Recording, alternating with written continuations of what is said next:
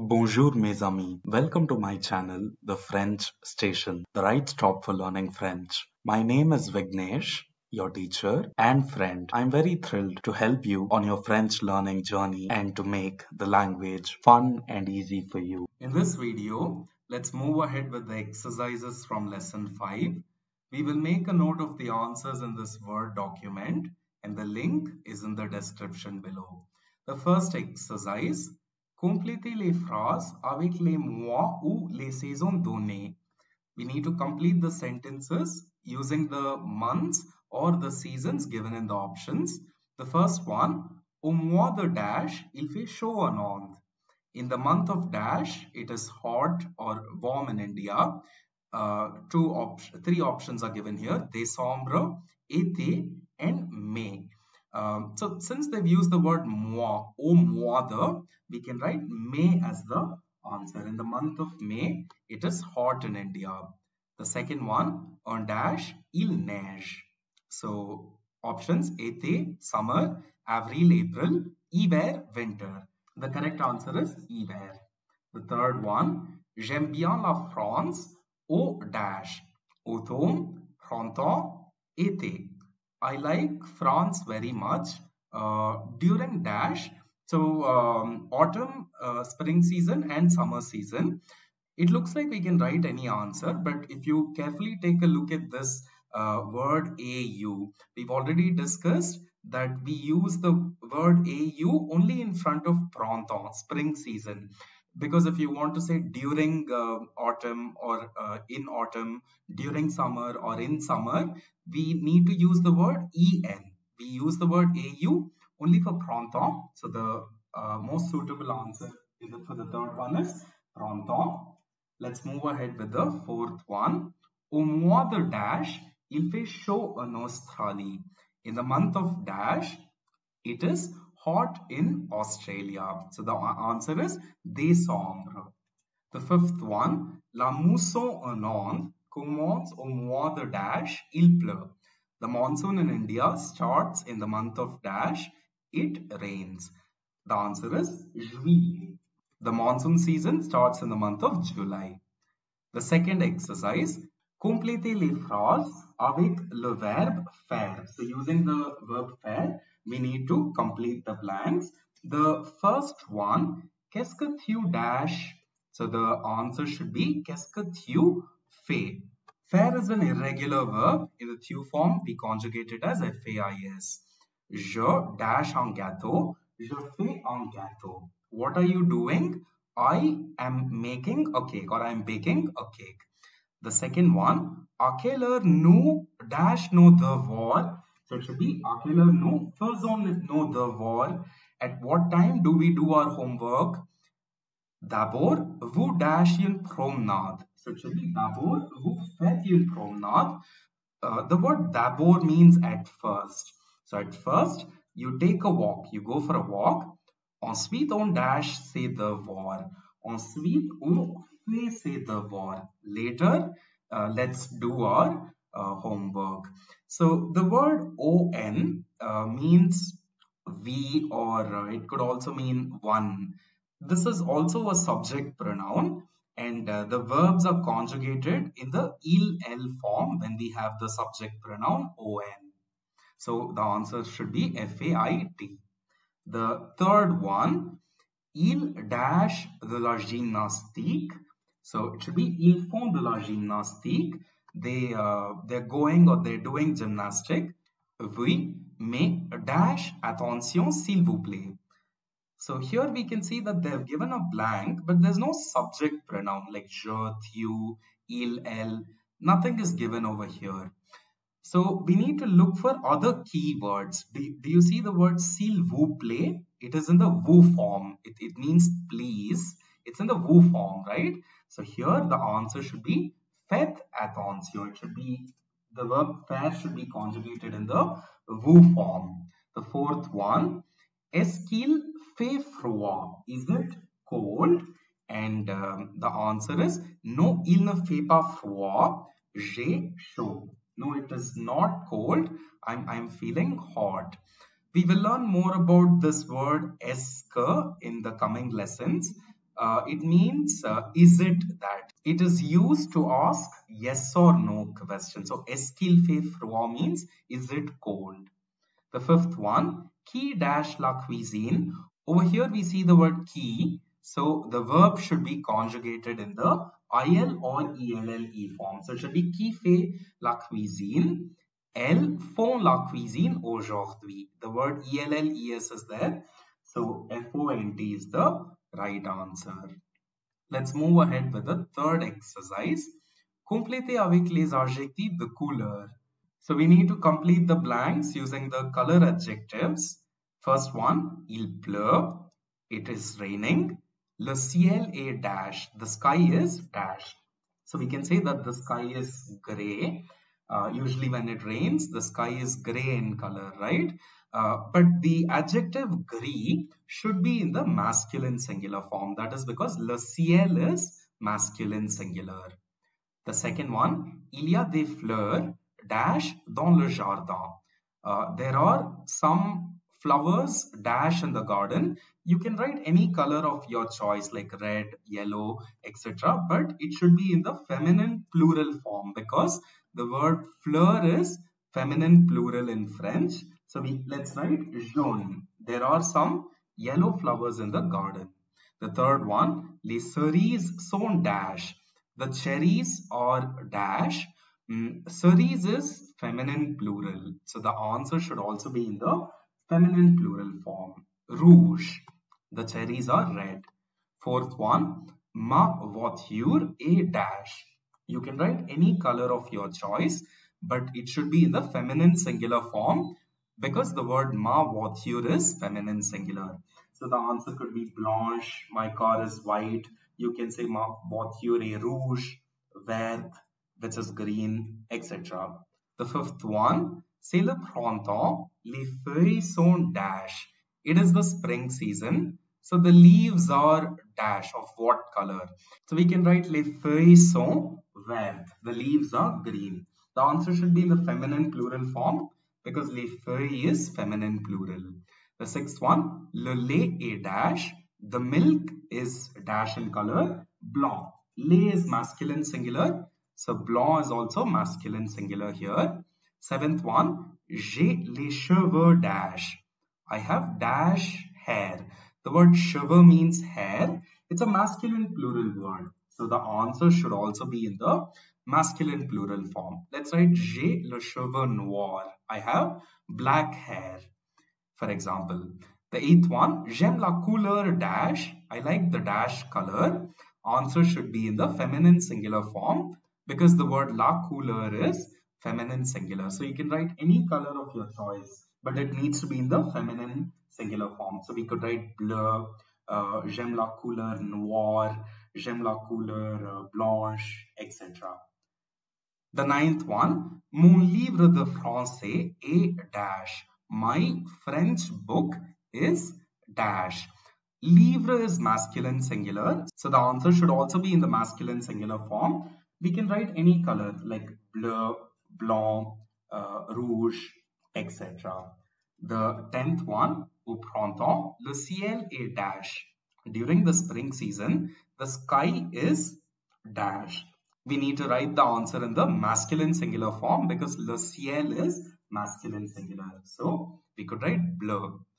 Let's move ahead with the fourth exercise. Conjuguer les verbes donnés. Conjugate the verbs given within the brackets. So all these verbs are slightly irregular verbs.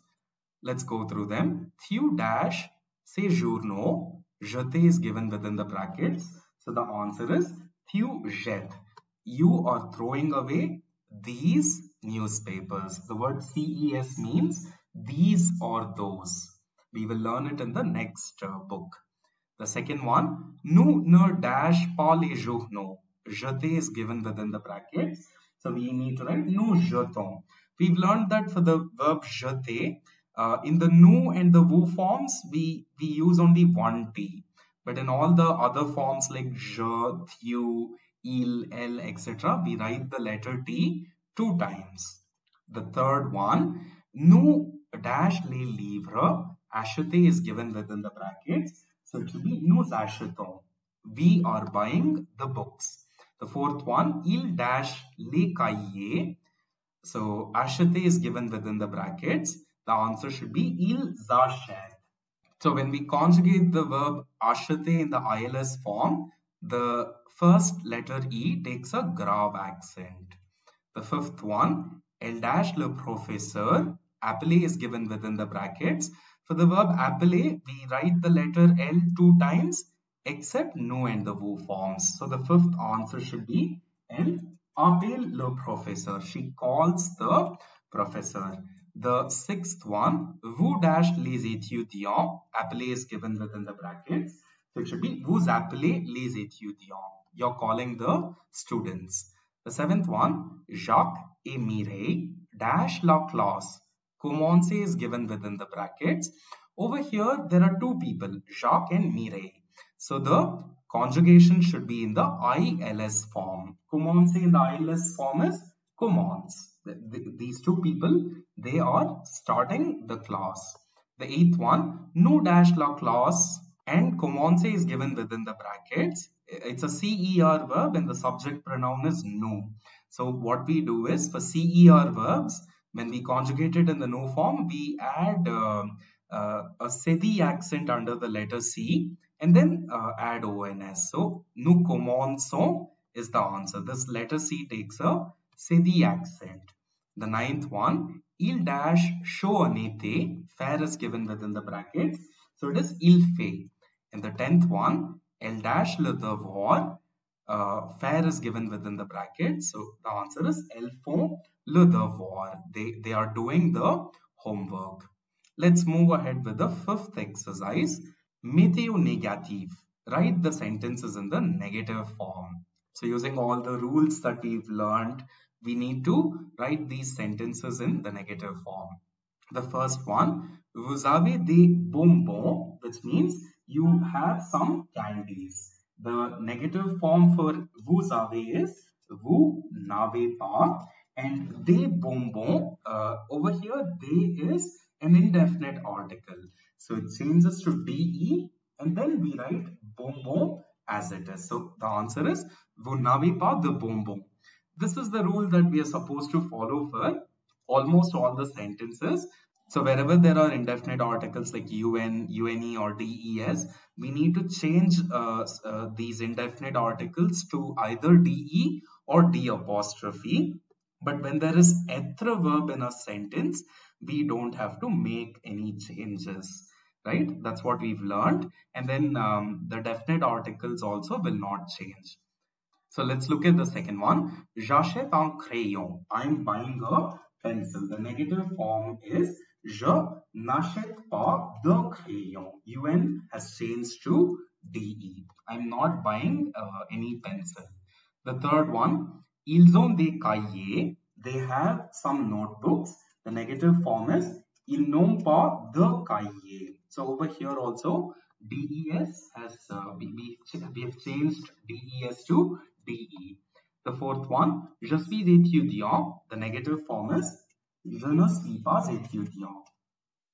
I am not a student. The fifth one, il y a une table. There is a table. The negative form is il n'y a pas de table. You need to remember the negative form for il y a. We write it like this. We say il n'y a pas. So this is where we put an apostrophe in front of the letter Y and we put the word pas after the letter A. The sixth one, il regarde le tableau. They are looking at the board. The negative form is il ne regarde pas le tableau. They are not looking at the board. The seventh one, il commence la leçon. They are starting the lesson. The negative form is il ne commence pas la leçon. They are not starting the lesson. The eighth one, le professeur donne des stylos. The professor is giving some pens.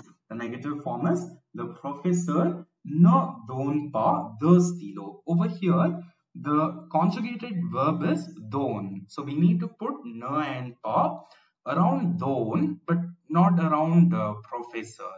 So ne donne pas And they silo, the word they, the indefinite article they changes to de. The ninth one, je mange des chocolats. I'm eating some chocolates. And the negative form is je ne mange pas de chocolat. I don't eat chocolates. And the 10th one, ce sont des glaces au chocolat. The word glace means ice creams. Glace au chocolat means chocolate ice creams. So the negative form is ce ne sont pas. And because there is an être verb over here, we do not change the word des to de. We keep des as it is, and then the rest of the sentence. Glace au chocolat. Ce ne sont pas des glaces au chocolat. It is not chocolate. These are not chocolate ice creams. Let's move ahead with the sixth exercise. Répondez aux questions. Respond to the questions. The first one. Combien de mois y a-t-il dans une année? How many months? The word combien de means how much or how many. So how many months are there in a year? How many months are there in a year? So we know that there are 12 months in a year. The answer is il y a 12 mois dans une année. There are 12 months in a year. The second one, nommez les 12 mois de l'année. Name the 12 months of the year. So we can write les 12 mois de l'année sont, the 12 months of the year are janvier, January, février, February, Mars, March, Avril, which is April, May, May month, Juin, June, Juillet, July, Août, August, Septembre, September, Octobre, October, Novembre, November, et Décembre, December. So these are the 12 months of the year. In French, we do not need to write the months in capital letters. The third one, combien de jours y a-t-il dans une semaine? How many days are there in a week? There are 7 days. So the answer is, il y a 7 jours. There are 7 days. Dans une semaine. There are 7 days in a week. The fourth one, nommez les jours de la semaine. Name the days of the week. So we can say, les jours de la semaine sont, the days of the week are, and then we can start writing the days. Lundi, which is Monday, mardi, Tuesday, mercredi, Wednesday, jeudi, Thursday, vendredi, Friday, samedi, Saturday, et dimanche, Sunday. The fifth one, nommez les 4 saisons. Name the 4 seasons. So we can write les 4 saisons sont. The 4 seasons are l'été, which is summer, l'hiver, winter, autumn or the rainy season, et le printemps, and the spring season. Let's move ahead with the 7th exercise. Complétez avec les expressions de faire. So we need to complete the blanks with the expressions that we've learned using the verb faire. The first one, c'est mon anniversaire. It is my birthday. Ma mère dash.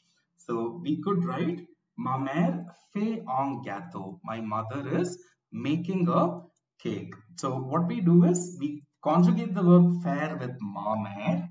That becomes F-A-I-T. And then un gâteau. My mother is making a cake. The second one, un été il dash, un onde et en Arabie Saoudite. So we can write il fait chaud. In India and in Saudi Arabia, it is hot during summer season. The third one, nous sommes dans les Alpes. We are in the Alps mountains. Nous dash. So Alps mountains is very popular for skiing. So we could write, nous faisons du ski. We are skiing. The fourth one, elle va dans le parc. Elle dash. So she goes into the park. She goes to the park. She dash. So we could write elle fait une promenade. She goes for a walk, or she takes a walk. The fifth one, je porte un chandail. The word un chandail is nothing but a sweater. I am wearing a sweater. So it is il fait froid. It is cold. Let's move ahead with the eighth exercise. Que font-ils? What are they doing? So we need to look at the images and find out what they are doing. So in the first image, these two boys are playing football. So we could say, ils font du football. They are playing football. We could also write this answer using the verb jouer. For example, we can say, ils jouent au football. So both these answers are correct and they mean the same. If you want to use the verb faire, we can say ils font du football. If you want to use the verb jouer, we say ils jouent au football. The second one, over here we can see that she is making a cake. So we can write elle fait un gâteau. She is making a cake. The third image, we can see that they are taking a walk, right? So we could say ils font une promenade. They are taking a walk, or they're going for a walk. In the fourth image, we can see that this boy is completing his homework. So we could write il fait ses devoirs. He's doing his homework. The fifth one, we could see that these two people are skiing. So we can write ils font du ski. They are skiing. The sixth one, they are meditating, or they are doing yoga. And there are two girls over here. So we need to write elles font du yoga. They are doing yoga. Let's move ahead with the ninth exercise. Conjuguer les verbes au présent de l'indicatif. We need to conjugate the verbs in the present tense. So the first one is commencer la classe. To start the class. So over here, I will not be conjugating these verbs in all the forms, but in your notebook, you need to write down all the forms like je, tu, il, elle, etc. So for example, if you want to conjugate the first one in the je form, we can say je commence la classe. So that way we need to write tu commences la classe, il, elle commence la classe, and so on. The second one, ne pas faire la leçon, not to do the lesson. Over here, the verb faire is in the infinitive form. It's not conjugated, right? So we write ne and pas together. Like in front of the verb faire, you can see ne and pas. But when you're writing the answer, when you're conjugating it, you have to put ne and pas around the verb. So if you're using the tu form, for example, we need to say tu ne fais pas la leçon. You do not do the lesson. The third one, appeler un garçon, to call a boy. So if you want to conjugate this in the il, elle form, we need to write il, elle appelle un garçon. He or she calls a boy. The fourth one, ne pas acheter de fruits, not to buy fruits, not to buy any fruits. Over here also, the verb acheter is in the infinitive form. So ne pas is written together. But when we conjugate it, we need to write ne and pas around the verb. So if you want to conjugate this in the nous form, it will be nous n'achetons pas de fruits. We've already learned that acheter is slightly irregular. For the nous and the vous form, we simply have to remove er, add ons and ez. Apart from that, we don't make any other changes. But for all the other forms, like je, tu, etc., we add a grave accent over the first e. The fifth one, jeter les papiers, to throw away the papers. Let's conjugate this in the ILS or ELLES form. So that is il, elle, jette les papiers. So this way you need to conjugate all the verbs in your notebook in all the other forms also. Thank you so much for watching the video. Please subscribe to my channel, The French Station, to get notified on the upcoming videos. Like it and share it with your friends as well. Until then, à bientôt. See you soon.